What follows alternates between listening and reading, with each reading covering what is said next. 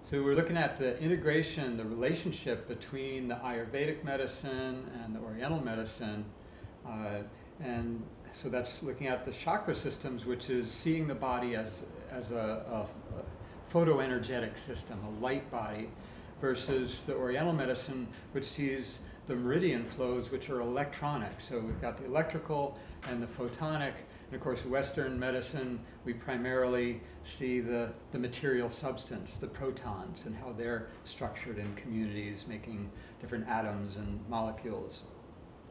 When we take all three of those and integrate them together, along with the spirit body and the consciousness, now we're talking about the quintessence, the quintessential function of what life is. And that's the clinical theory of everything.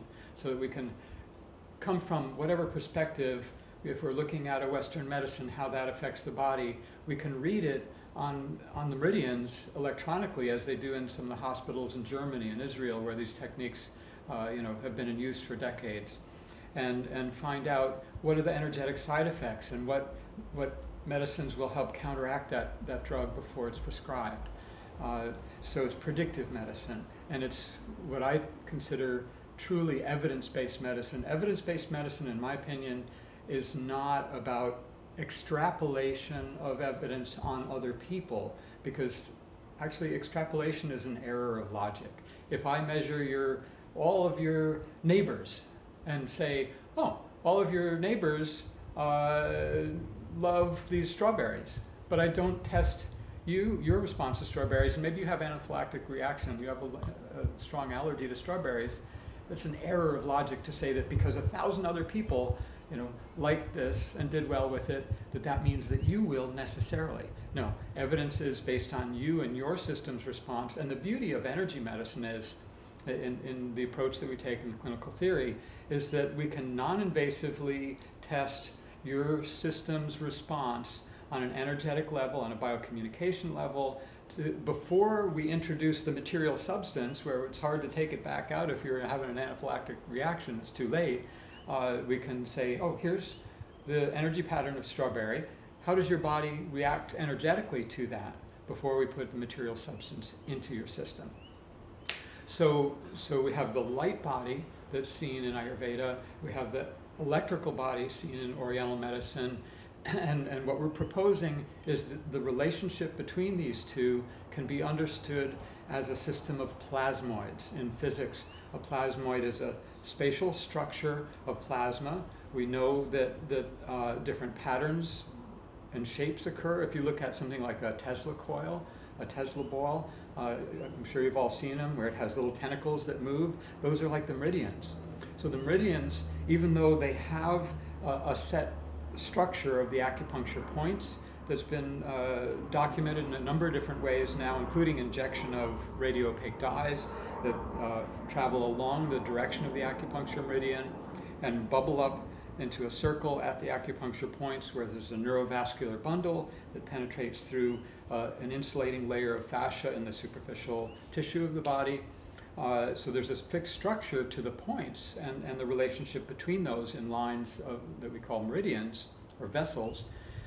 Yet the movement of energy, like in a Tesla ball, is dynamic. It can change. The energy flow can shift from one meridian to another. It can if one meridian needs extra support, it can recruit energy from those around it. And we'll see this all the time as we measure the biofeedback on these meridians in response to different energy stress patterns and energy medicine patterns. So we see the energy source being associated with this radiant light that comes off, that extra light that's being emitted, related to the work of Professor Popp in Europe for decades, measuring the coherent light, the laser-like light coming off of our cells, being emitted and absorbed by our DNA, communicating from one cell to maybe even 1,000 cells away to other tissues in the body. And so there's this excess light that comes off, just like recent studies have found these are subtle amounts of light, but because they're coherent, they're very effective at sending a real signal and having a real physiological effect. So recently they found that in the brain, in a totally dark room where there's no light activity, they could measure light coming out of the visual cortex when the subject would visualize a light. So there's that kind of evidence that our perception is real light. We're seeing light. What they're measuring is that little bit of extra that's from the slight inefficiency or the slight radiation of light escaping from that visualization. Most of the light that you're actually seeing isn't the light that's coming out and being measured. It's the light that's staying within the spirit body, creating that image that's projected into real space, outside the biological body space. We can picture the meridians as these tentacles of energy, dynamically reprogramming themselves, coordinating together in different ways depending on the environment, internal and external, that's being always read by the body. In electroacupuncture, the Germans researched and found that the body was responding to any radiant energy source, and everything gives off and receives energy. That's how we measure it in a laboratory and identify, what mineral or what vitamin is in a substance by its fingerprint in the electromagnetic spectrum. So if it's located within a centimeter of the body, it's within that radiant field, just as we see on a Kirlian photograph. We see that of the fingers, the toes, and those can be read for the energy patterns of the meridians that go through those areas as well. So actually the labeling that we use, the terms we use for the meridians, comes from a blending of the Kirlian medical work and also the German electroacupuncture work.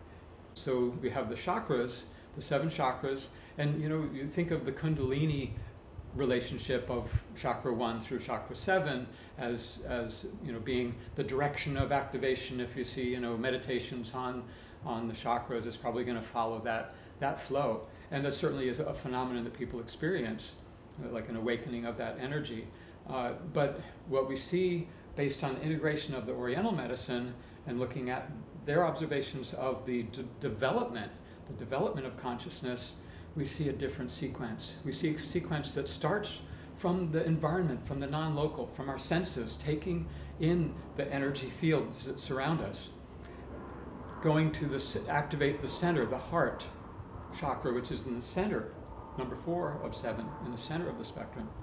And from there, activating outwards, going to the top and the bottom of the heart chakra, being a vortex at the top and the bottom of this central plasmoid, which is we know is the strongest electromagnetic field produced by the body, strong enough to extend to the feet and the toes, and feet beyond the biological body itself, into the space that is part of you as well. Energetically, again, your sensory systems, your vision is the outermost sphere in space, and the 1st and 7th chakras actually go non-local. The first grounds to the earth, non-local to the biological body, but the 7th chakra connects non-locally to beyond space-time, to beyond this time, to future and past, as well as the absolute non-local of the divine.